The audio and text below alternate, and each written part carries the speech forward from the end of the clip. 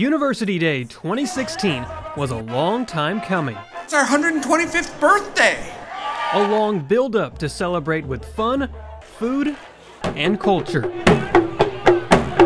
The University of North Texas is an institution that continues to be on the rise because of the generosity and foresight, not just of our forebearers, but of all of you here. The day peaked with the new student union being completely open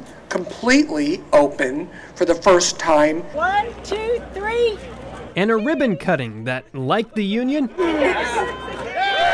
took a bit of work to finish. When all's said and done, what a wonderful result. And I think as you tour this building, it's going to give you pride. And that's what we want. We know it'll be a magnet for our students. We also know that this moment will be one that we remember for a long, long time to come. The new union is also complete with a time capsule containing soccer, football, and basketball jerseys, ashes from last year's bonfire, a brick from the old union, and President Smotrisk even giving the tie off his neck. And his sweat. Good enough to help UNT ride on for another 125 years. Evan Nimick, NT TV News.